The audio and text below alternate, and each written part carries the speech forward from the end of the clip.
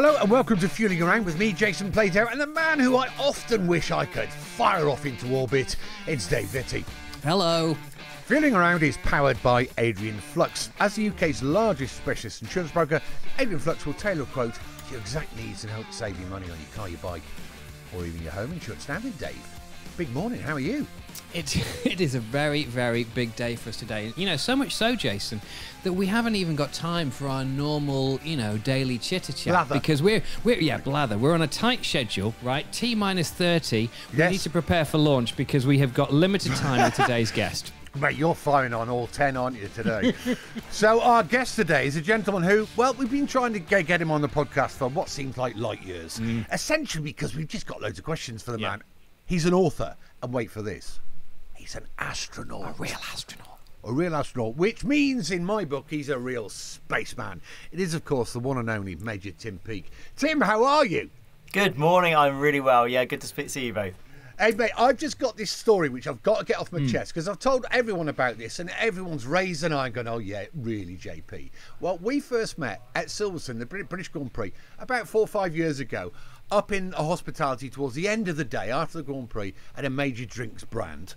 And I was having a chat with Tim and obviously, bombarded him with questions. And then guess what happened next?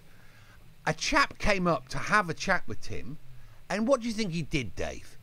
I don't know. Was he a publicist or was he an agent? Or... No, he was another astronaut. Right, so that's 2 astronauts. He was an American chap. Do you remember this, Tim? Yeah, that was Drew Foystel. Yeah, a good friend of mine. Unbelievable. No, I've told so many people about that, and they all raise an eyebrow and go, "Oh yeah, all right then, JP. Please confirm that."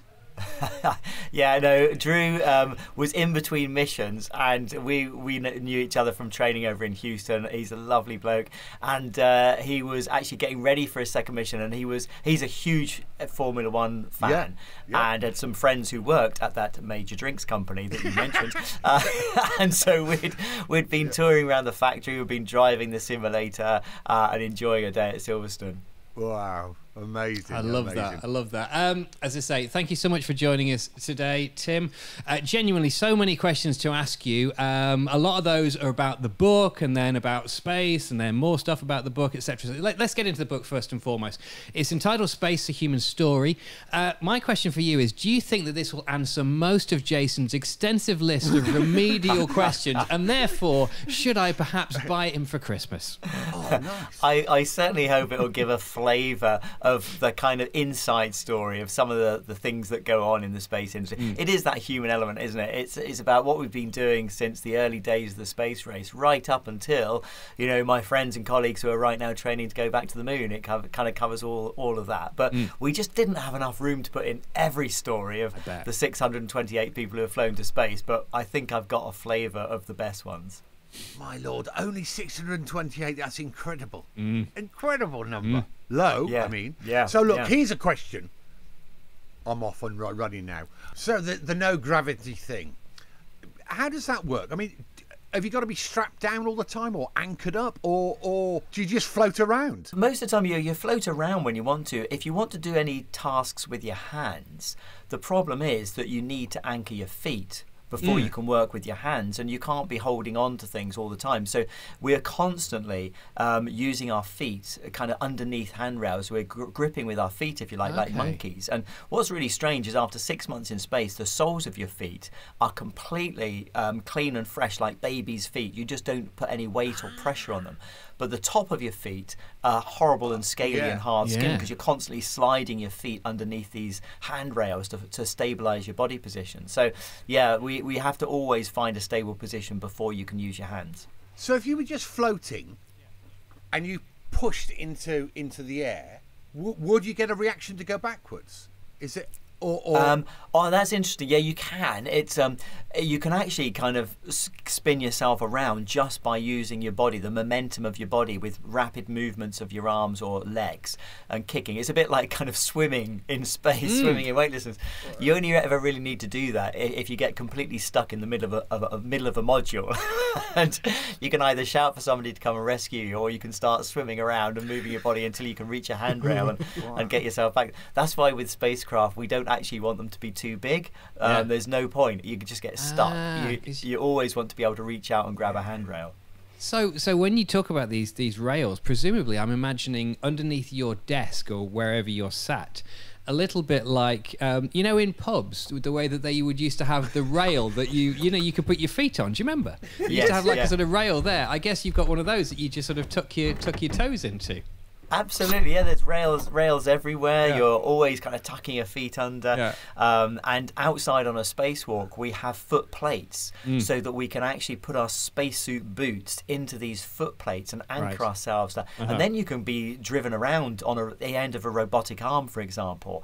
I mean, that's the most crazy thing is when your crewmate inside is driving you around on a robotic arm and you're in this foot plate out on the space station. You have to have a lot of faith that they're not going to bang you into something. How funny. By the way, for those that are watching the video version of this, it does look a little bit like we are talking to you from space, but actually you are in a sort of BBC broom cupboard, talking to us now. And we know that because just before, this links into my next question, is that one of your assistants brought you a coffee halfway through. So for those that thought you were in deep space, suddenly this sort of Costa coffee arrived. But I wanted to continue the food and drink theme. Again, it's all these basic things that it sounds childish, I grant you, but these are all the things that ordinary people like us think about. It's like, where do you go to the toilet? What do you eat? I mean, what do you eat in space? Do they have microwaves? How is stuff heated up? How does it work? Yeah, we don't have a microwave. We have an electric food warmer, which is a bit like, I guess, a toaster. And you can kind of put these foil pouches in, which is just like camping food, stuff that's irradiated and then comes up. So if you're going to fly food to space, like army rations, I guess, as well. It's just like army rations. Yeah, it's got to have a long shelf life. It's got to be lightweight packaging. It's got to be robust to withstand the G-forces of launch. All that kind of minimal packaging. All these things, but it's then also got to have the minerals and nutrients and vitamins that you need and the calories. And probably the last thing they think about is the taste. That's perhaps a bit unfair, but what they do is they actually lower the salt content because salt exacerbates our bone density loss. So their food ends up being a little bit bland and a little bit tasteless occasionally. So it's getting better, but it's not the best. Yeah, but I've heard that the higher you go, the more salt you need to make the taste. Because apparently on Concorde, their dishes, when God bless it, when he was flying around, were loaded with salt just to balance it up. Oh, really? Yeah. Apparently. Yeah, it's interesting, different vibes. And what was interesting with like Concorde and airliners, they tend to operate at lower pressure, maybe about the same pressure you could get about 7,000 feet, perhaps. And in space, we actually operate at 1 atmosphere, so it's exactly the same pressure as we have right now. But you're right about the smell because no air is rising. We don't get convection because you've not got any gravity. There's no difference in hot air versus cold air in terms of rising and falling. So without this convective heating, here on Earth you get a nice hot plate of food and all that smell is coming up your nose, and that gives you so much of your taste, and we don't get that in space at all. I could speak all day about space questions, but obviously you're into speed, you're into power, kind of in an intergalactic way. But when you're on Earth, what's your car passion? What drives that? Bikes, cars? What is it? So my cars, I'm afraid they're pretty boring and practical. So I get my fun from bikes, and I like off-road biking actually. But I've been riding quite a few Triumph motorbikes recently, and anything from the Street Triple, which is just a crazy bike, but a lot of fun, through to the big sort of Tiger 1200s, which I love. No, I'd love to. I do enjoy driving as well. I've had a couple of track days down at Goodwood, which is very close to where I live, and being able to jump in and out of these supercars. It's such fun, but it's such a privilege to be able to do that. And I remember taking the McLaren 720 round the track. And the instructor I was with said, there's only one corner I'm going to ask you to lift slightly. Otherwise, it's either full throttle or full brake. And he said, when I say full brake, I mean full body weight on the brake. You stamp. and it was just blistering. I mean, we were going some crazy speed down the back straight, and this 90-degree corner is coming up, and I was thinking, can we brake now? Can we brake now? He's like, hold it, hold it. So yeah, I do like speed. I do like cars and bikes. Does that ring true then for you, Jason, in terms of Goodwood? Can you do, is it a track of extremes with full on and full off? Yeah, do you know what? There's some. I mean, that, you know, you're talking about the 720S. I mean, by any shadow of any imagination, that is a rocket ship, that car. But in anything, I mean, I've raced around there lots in old classics. You know, there's a mixture of corners there, some slow, tricky stuff, but by God, is there some fast corners. Yeah. But it's old school. There's no runoff. There's no gravel traps. You go off, you're going to hit something very hard. So it's a great circuit, and I'm sure. I mean, you know, that instructor who sat next to you, he's a braver man than I would ever be. Oh, yeah. Do you know what I mean? I know. Hats off. I actually took the M5 off the track on one of the corners. It was, I can't remember the name of the corner, but it was one of the corners, about the only corner you can just get away with it. And we got back on the track, but oh god, yeah, that was a nightmare. I thought, am I just about to write off an M5 now? I just got out the M3, and I didn't really fully appreciate the extra weight as we were going into the corner, and left the braking a bit fast. But I take my hat off to those instructors, because they just get you to push you to the absolute limit. And it's your limit, of course. It's not the car's limit. The car can do so much. It's your personal limit. I couldn't do it. I mean, I used to do it long time ago, like 30 years ago. I used to instruct. I just haven't got the bottle for it now. I just can't. I can't sit next to people.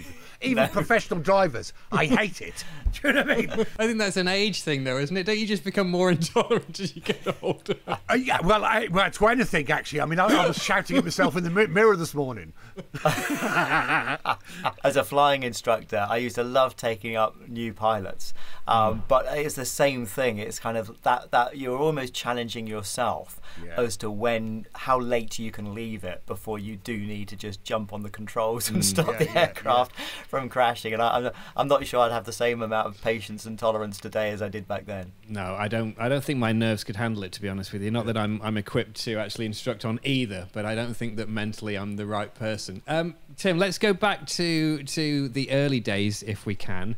Passing your test is obviously a huge rite of passage, we always say. It's a huge part of everybody's life. Certainly for me, it was the thing that I wanted to do more than anything else, far more important than anything I did or didn't do at school. Can you remember passing your test, and indeed, what was your first car? Oh, I completely remember passing my test. Yes, I was thankfully passed it first time, and I did love driving. I loved the technical side of it. I loved understanding how an engine worked, gearbox and clutch and all the rest of it, and those first experiences of driving.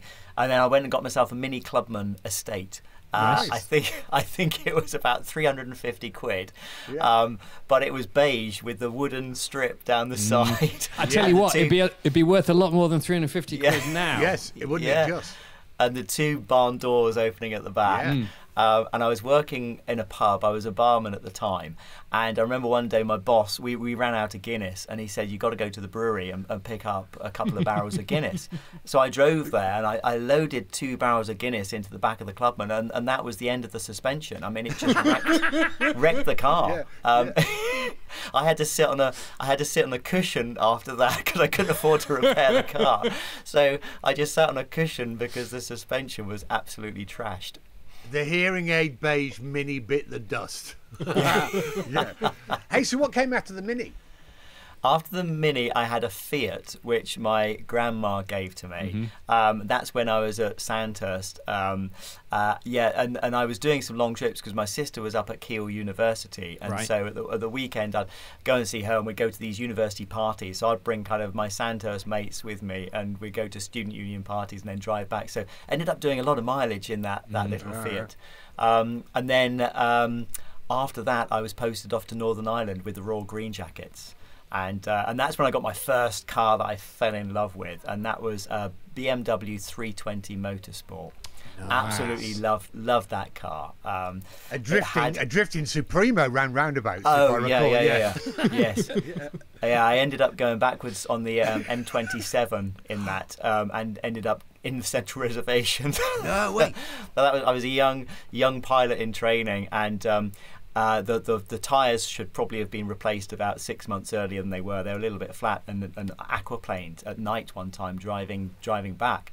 And thankfully there was no other traffic on the road, but that gave me a real shock. That was the first time I'd actually kind of been in a car accident. And I think when you're young and fearless, you think that you're absolutely invincible, and something like that kind of wakes you up to reality. I'm not sure that's just for young people, though.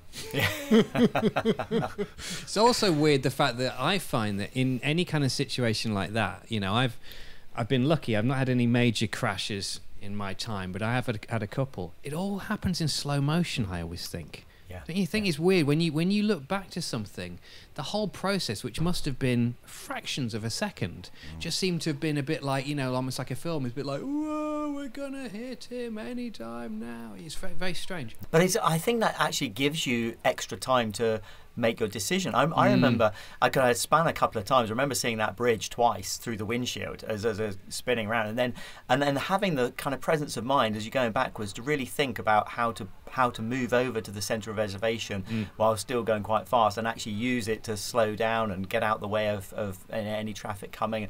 And again, it happened in a fraction of a second, really. But I think that whole thing just allows your brain to operate in a heightened sense of awareness. Yeah, I mean, to be honest, that's what racing cars is like.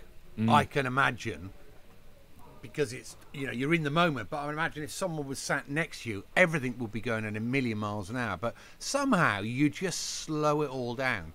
And very occasionally you do feel that happen, and you have all the time in the world, say on the brakes at 150 mile an hour to go down 4 or 5 gears, but it doesn't happen all the time. It would be lush if it did. I'm sure it does for Lewis Hamilton and Max Verstappen. I'm sure they're going at a very slow pace in their heads. Yeah. Tim, you were saying before about obviously you get your thrills from your bikes, and that your day-to-day drive is fairly family orientated and not that exciting. Is there a motoring itch that you would one day like to scratch? Is there something in there you think, do you know what, one of these days that's the thing for me? Oh dear. I mean, I'd love to take the old Aston, you know, DB5 out around the track, something like that.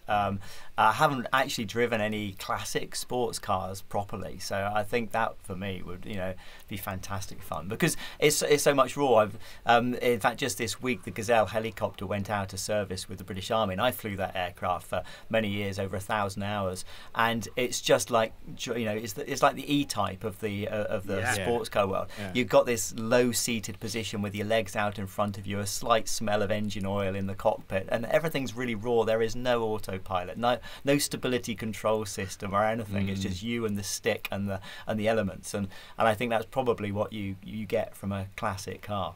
Yeah, it's a fantastic looking helicopter, that, isn't it, with the exposed engine on the back. It's a proper thing, isn't it? It is a proper aircraft, yeah, and it's properly fun to fly as well. I mean, it belies its manoeuvrability, actually. It's really a very agile, fast helicopter, and you can do, you know, loops and rolls in that thing. It's manoeuvrable. Can you really? Absolutely, yeah. But it'll, like an old car as well, it'll bite you if you get it wrong. Well, talking of old cars, I can definitely get you in something which I drive a lot of, and it scares the living daylights out of me. So it'll be fine for you.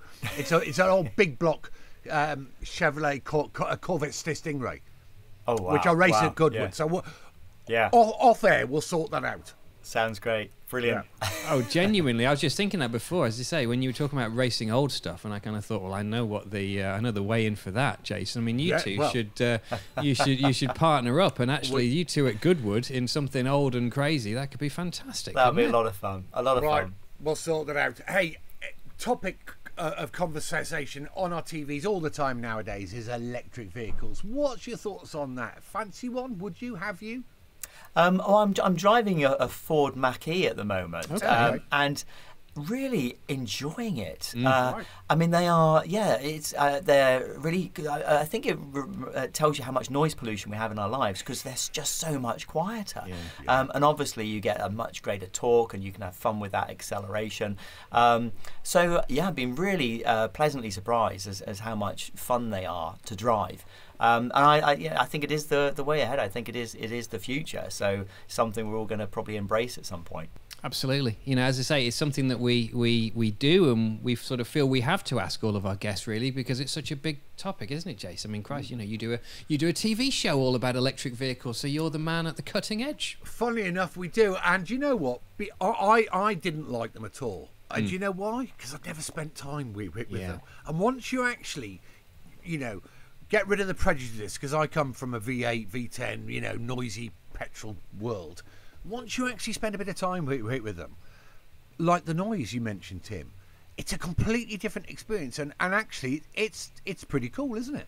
Yeah. No, it is. It is really nice, and I think the technology's moved on now to the point where you know, you're getting very good range out of these vehicles. We're getting more infrastructure for charging. It's less of that anxiety of, oh my God, when am I going to run out, and where can I recharge? And I think once we get over those kind of hurdles, and once, you know, the cost of the second-hand market starts bringing the cost of vehicles down, then it's going to be something that, you know, is going to be much more accessible to everybody. I think so. I definitely think so. So here's, I'm just mindful that we are rapidly approaching the end when we need to let you go, Major Tim. A couple more questions from myself and JP. The first one is this, and this is quite a tricky one, I always think. Of all the cars you've ever owned in your time, you need to pick one and one only and stick with it for the rest of your life. Which one is it and why? It would have to be the 320 Motorsport. Because I ended up, after that accident, and thankfully it was just a bit of bodywork, I ended up having the engine overhauled. And it was just back to, in fact, it was better than it had ever been. I had this mechanic who was just absolutely passionate about rebuilding cars, and I was a young army pilot at the time, nothing else to spend my money on. So I thought, well, let's spend it on getting my engine rebuilt. and that car afterwards was just.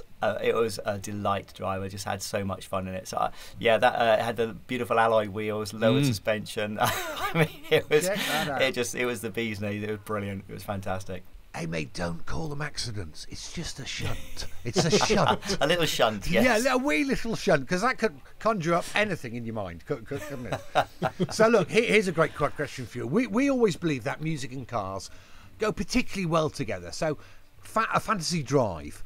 Where are you? Where are you going? What are you listening to? But most importantly, if you could pick any car in the world, what are you driving? Oh, right. So I would be... when I lived in Houston, we used to love doing kind of big camping trips up to the northwest. It was like Wyoming, Montana, Utah, Idaho, all those lovely areas. Yeah. So I'd probably be driving along the Grand Teton, you know, that valley with the Grand Tetons on the left-hand side, and you've just got these big open fields and bison roaming around. So I'd be blasting down that valley there. Listening to Guns N' Roses' "Sweet Child of Mine," and what would I be driving? I mean, actually, on those roads, you'd probably want to be in some big pickup truck, because that's what you need to be driving in the States. So yeah, I'd be in some big, massive Ford pickup truck or something. With a V8 in, obviously, a big big V8. Absolutely. Yeah. And we're not going for electric, are we? On the way to Wyoming or something like that. We want a massive, great, big, growling V8. Tim, before we let you go, just quickly, news obviously this week. Did I read somewhere that you are coming out of retirement? Well, we signed a memorandum of understanding. There's a company called Axiom Space, a US company, that runs commercially sponsored missions. And the UK Space Agency is having conversations with them, looking at an all-UK mission to space, which would be really exciting. So I am helping the UK Space Agency and Axiom with that mission. We haven't assigned a crew yet, and there are several steps before that mission becomes a reality. But we could be looking for, a crew of 4 to go and fly to space. And if the opportunity comes along, then I'll make myself available. I can drive most things. How hard can it be? Do you know what I mean? Yeah, I know how to hook my legs under bar rails. You don't even need to corner very well. It's just straight line speed. Yeah, and I can throw my arms around to reorientate myself. I'm your man, Tim.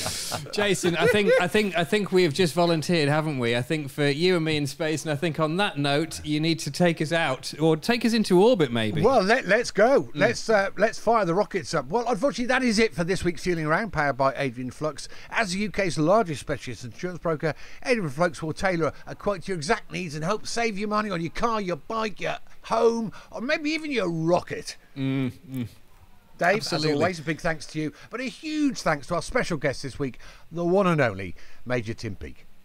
It's been great talking to you both. Thank you very much. Tim, it's been great. Don't forget the book is out now from all good retailers and even some of the bad ones, and is entitled Space, the Human Story. Perhaps buy it for a loved one in the season of goodwill, Jason. As always, you can get in touch with us on Twitter at Jason Plato, at David Vitty, and if you like what you've heard, feel free to give us a 5-star rating, press the follow button, and share the podcast on all your socials. Thanks for listening, guys and girls, and well, we'll catch you next time, around the other side of the moon.